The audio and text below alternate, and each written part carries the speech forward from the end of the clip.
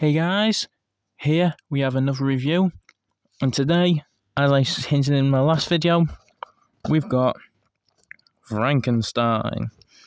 He was a 2023 crossover. This was already damaged when I got it. It was like, yeah, couldn't be helped. Got it slightly cheaper than when it was new. And yeah, as I said, crossover. Spin it around to the side. Frankenstein. Back of the box, you got obligatory product shots, whatever it was. Yeah, blah, blah, blah.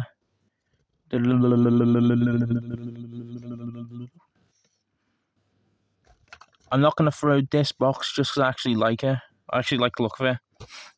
And also because I like what the next part is. So, just slide this out. It's on there, you have Frankenstein, or frankentron, Universal Monsters. And then this part we can just get out of it because it's not needed. Insert the side into the recorder. Do not touch the tape inside. Let's go and touch the tape. And of course, this is like the inside of it. The instructions, everything for him. As I said, this guy was second hand when I got him, so yeah, throw this back in the box over here. Keep the box. As I said, I like this box, so it's just going to be slapped there in the review. And now, here we have Frankenstein, or frankentron. This guy will be making his debut appearance soon in stop motion.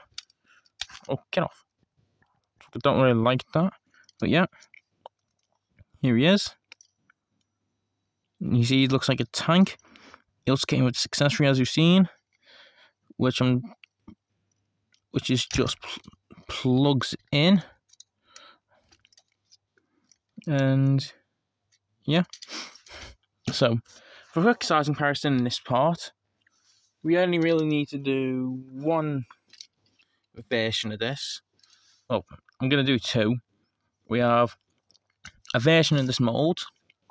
I'll explain why this is different, and you'll see why this is different in a bit. So here we have I don't have the original mold for this though, sadly. So yeah, this is the best we've got. Apparently, this is similar to most of the freaking molds anyway. So yay.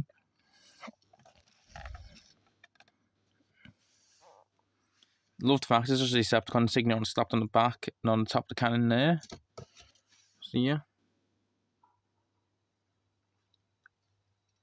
All detailing as well on them. Now let's get the only other size comparison we need.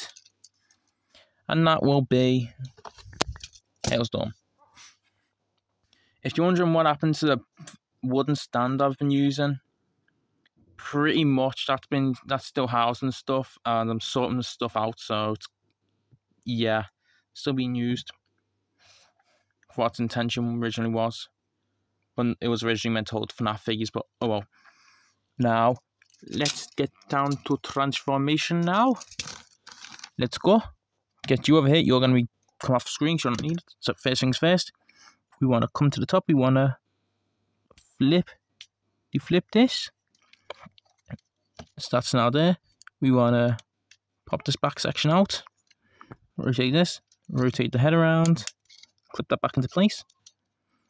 Now we just fold the legs out. We come to the bottom. And now we just flip these around. And just clop these in here.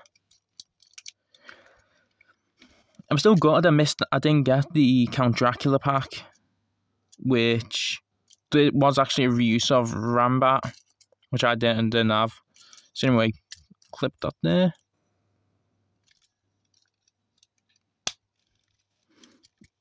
So yeah, as I said, let me know in the comments what you want me to do for a video, and I will actually attempt it. Other than a face reveal, which won't be getting done for a little while now. Like, unless I reach it, like, I don't know, when I get my first subscriber plaque, that's when I'll do a face reveal. So yeah, Anyway, here's this. Now what we do is we detach the arms, move them up. Ah, God's sake, I've jammed it. Aha, there you go. Now we remove this, put this off to the side. And now that we're done, what we do, we have to rotate these this way. We leave them like this. And now we just rotate the hands out. Here we have Frankenstein. And if you want to know what this is, it's a charging rod. So, to show you what you can do with this, this can go on the back and just plug it on the back there. So now it looks like it's been electrified. And I know of an alternative configuration for them, which I'm just going to put into a short, make it simpler. Anyway, so here we have the size comparison. We have, I haven't even transformed them. All right, Hailstorm, transform, now. Ah, there we go. Now, just transform to Impactor. There we go. This makes everything better. So, as I said, you'll see right now why these are slightly different. It was mainly this guy's head sculpt, coloration, and the fact he's got the Wrecker insignia. There's also like slight differences on him from like his original counterparts.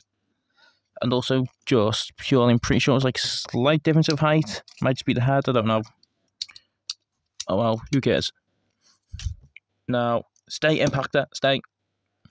As I said, the main one we need, or the only one we need, is Hailstorm. And his shoulder pads make him bigger than what he is. So yeah, now get close into here. We have a nice Decepticon logo slapped on his chest there. We have obvious paintwork again. And we go back down here. Love the fact these parts here are just not the same. Just completely different. Showing you patchwork. You can see on this torso here, it's not the same, it's all damaged and everything. When I do a stop motion, this is literally just going to be one of Shockwave's creations. So that'll be fun. Yeah. This can be stored and put on there, but I'd prefer it on his back, so yeah. Well, thanks for watching this video. Hopefully I haven't given you nightmares like this guy. And now, eat the darkness.